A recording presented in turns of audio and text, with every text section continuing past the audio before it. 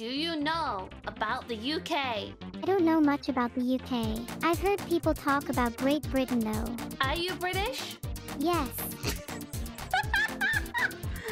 So, you're British but you don't know much about the UK? I know enough for myself, but I'm not an expert on UK history or anything. Yeah, me too, same. Can you say bottle of water? Bottle of water. Ah, I see. You got that American accent, I see. Well, in that case, I'll open some windows. Oh, thank you, but what if any flies come in? Well, if there was lots of flies, then I guess I would close the window.